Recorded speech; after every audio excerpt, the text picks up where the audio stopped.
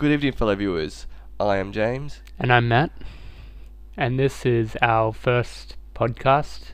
We decided to do a podcast because our machinima is quite slow. Progression. Progression. Because there's only the two of us. Only two of us, yeah. So, we're probably quite bad at this, so bear through it, but we'll try to get we'll better get there at eventually. it. Yeah, hopefully. And this is mostly for our 16 subscribers that are our loyal fans, and we thank them a lot for waiting for Lemon Lime and Bitters to come out with episode 2. Or if there are more subscribers coming, then this is for you too. We love you all. We thought we'd mix it up a bit with other gaming news. We're doing this in inspiration from Inside Gaming Daily, which I've been watching for a fair while. Such as things with the latest media issues, like the R rating in Australia, EA versus Activision, and well, that's what we thought we'd do today. In relation to the R rating in Australia, Which is kind of stupid. I think it's good, because it means I can play R rating games and not have censored crap. They just shouldn't censor it at all. But There's no point to it. The parents should be able to stop their kids from getting these games. It's all because of the parents. well, parents are lazy, so yeah, we have to. Or just stupid. Either one. Yeah, I'm going with laziness. That's But yes, it's good, because then adults in Australia will be able to play games which are for adults, such as Mortal Kombat, which I got. Which he got anyway. Which I got Because anyway. he does a lot That's of just by stuff the that's government. illegal. Left 4 Dead 2, I got that when it was censored, because I thought I saw it on the news and got. Yeah, you still got another uncensored version. No, it requires a patch, but I beat the game. I didn't like it very much anyway. It's funny how I don't really like all the games. It's uncensored anyway. That's kind of quite boring. Yes, and also on Steam, games such as Red Orchestra 2. Although Red what? Red Orchestra 2, have you never heard of it? No. No, well, it's like a World War II multiplayer game, which I think Tripwire made. The people who made Killing Floor, and they've censored it for now, just in the Steam store, because they're waiting for the Australian government to see if we'll have an R rating or not, which looks like we may just have it. We may. Yeah, at the end of the year. Oh. Which will be well, good. I guess that's Indeed, good it's for quite most good. people. Other R rating released news. I think that's it. Oh yeah, when Alien vs Predator came out, I was confused by that, because I They thought didn't censor that, did they? nah, No, they- like they said that they were going to ban it, and then I thought it was banned, but then suddenly it just came out in stores. I was like, Yeah. okay, Our government is just wacko at times. yeah, it's always retarded. Damn Australia. Indeed. Other latest gaming issues. I'm sure you've all heard of the EA versus Activision news thing, where Mr. Brown Or has Battlefield versus Modern Warfare 3. yes, but also implying with Mr. Brown attacking the new CEO of Activision, Eric. I forgot- Activision got a new CEO. Yeah, I was surprised about that too. I thought they still had Bobby Kotick, but obviously not. I wonder what happened to him. Anyway, it's quite good that they're trying to compete with each other, since in the end it's us gamers who will win, because we'll get an even better product than before. So if you think of it like that way, it's quite good. Either way, we win. And I'll laugh if there's any like COD is better than Battlefield or Battlefield is better than COD comments. That'd be funny. But yeah. There'll be Anyway. hundreds of them. Yeah, probably. I don't know. We've only got 16 subscribers. Yeah. Who knows? So maybe 16 of them. Yeah. It'll be an even score. In my opinion, EA's better. I prefer Battlefield. Battlefield is way more tactical than Modern Warfare. Modern Warfare, you just run around and you Yeah, just but try to shoot it's the everyone. gameplay. They found a good formula. Because the one thing which almost breaks Battlefield for me to not like it very much, that's in Bad Company 2, which I don't like. Which Bad I think Company 2 was it's awesome. good. It's good. It's putting C4 into walls and just blowing stuff up. It's good fun. Have The you one ever thing. tried sniping in Battlefield Bad Company 2? Hmm? Sniping. Have you ever tried that in Bad Company 2? Yeah, it's how it's got a drop thing, and you have to try aim carefully. That was Yes. awesome. Yes, but the one thing that kind of makes it a game breaker for me, which is kind of why I like Call of Duty a bit more is because when you're running, you can't press A or D. It's really annoying. You can't press A or D. No, you can't strafe while you're running. So you can only aim with a mouse. It's like really tunnel vision kind of. It's just annoying. Call of Duty doesn't have that. You can just like do all sorts of stuff. But I'm gonna get flamed for this. Which is why it's unrealistic. Yeah, but oh well.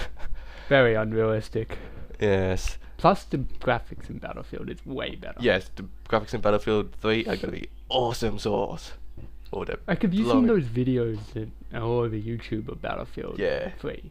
It's pretty cool. And Modern Warfare 3, we've just got like pretty much the same graphics. Yeah, exactly the same graphics as pretty much Modern Warfare 2. I actually haven't seen much about Modern Warfare 3. They did one trailer which is just like, which I saw. Yeah, I saw that trailer too. Yeah, the skit of with what's his name? The director did Transformers. How they did the South Park skit on that. That was pretty funny.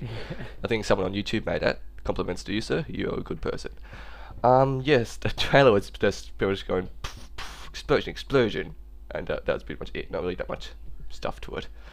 And also, they've done a new trailer now of the Spec Ops, well, the survival thing. That actually looks pretty good. And it's like the survival? model. Yeah. Is that like a new game mode? Yes. Have you not seen any of it? Like I said, I haven't seen much about Modern Warfare. Yeah, they've done a survival mode, which is kind of like zombies, kind of, but you're versing troops instead. And you can call in your own air support and stuff, and you got to survive round after round. Oh yeah. I'm excited because in the video, I think I saw a model 1887. So it'll be Model fun. 1887. Yes, I hope they're back because that was pretty cool. They were quite cool in Modern Warfare 2, despite the fact that I never actually got to use them much. Yeah, I remember using them in Modern Warfare 2. I remember on a state, I was trying to kill someone.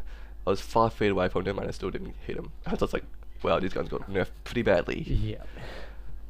But yes, I think Call of Duty Modern Warfare 3 will win in sales, but Battlefield 3 will be a better game. But I've also heard that DICE are making it so that you can use A and D in Battlefield 3, I think. So yes, I think... Well, that solves your problem then. Indeed. Yes, very good fun. Yeah. In other game-related news, there's a few new games which I'm not such of a knowledgeable person on these, as I don't go searching the webs every waking hour of the day. Never do I, just like see it each day. But yes, we thought we'd do short reviews on Battlefield 3, Modern Warfare 3. Well, why would we do that? We just explained half of that anyway. Anyway, Bioshock Infinite and Mass Effect 3. I'm really looking forward to Mass Effect 3. I'm a massive fan of Mass Effect series. I actually played them way out of order. I played Mass Effect 2 first, because James here got it earlier, and then I could get Mass Effect, and I just decided why not. And so I had no fucking idea of anything that the story was going on before that. But now I've got played both games and are up to date on it, and I'm looking really forward to Mass Effect 3. That's going to be my favourite game that comes out soon. I also bought Mass Effect 2 and then Mass Effect 1 and thought I'd beat them in order. Because back then I was like playing WoW and stuff, and I wasn't really into single player games. So it was funny, the way I got into single player games again, which I hated before, was that me and Matt went to see True Grit at the cinemas, and then we bought Red Dead Redemption Undead Nightmare, and then that triggered something in my mind to want to play multiplayer, to go and play single player games again. And ever since then, I went through all the Bioshocks, all the Mass Effects.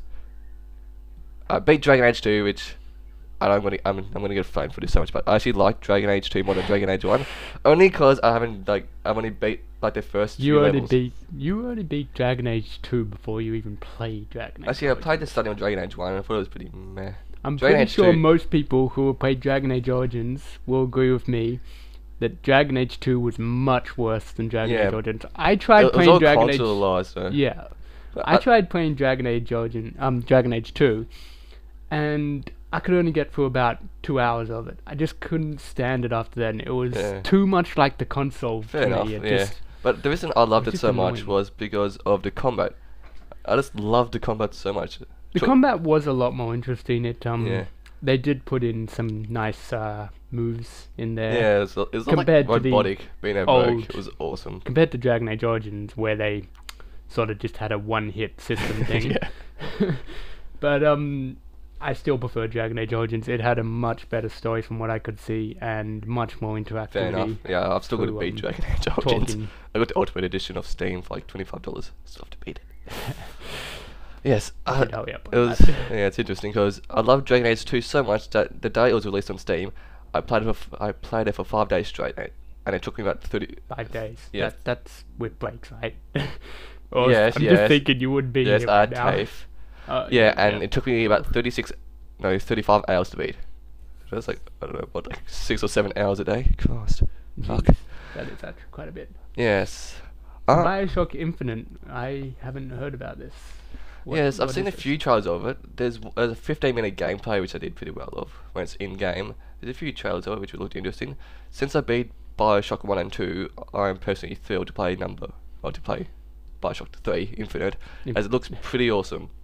What about story-wise? Are they like connecting it in any way, or is it completely different? I think it's completely different. Like, it's based in floating city called Columbia.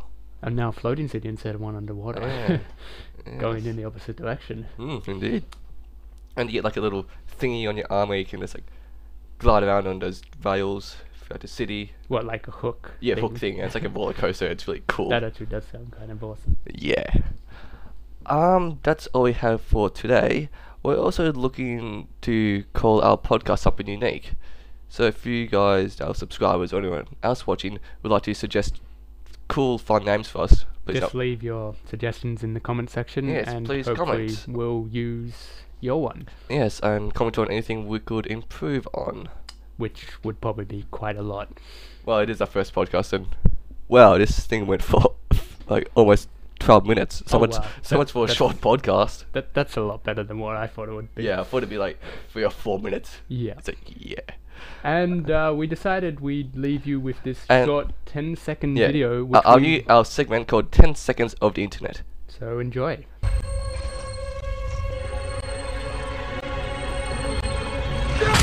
Killjoy. Game over.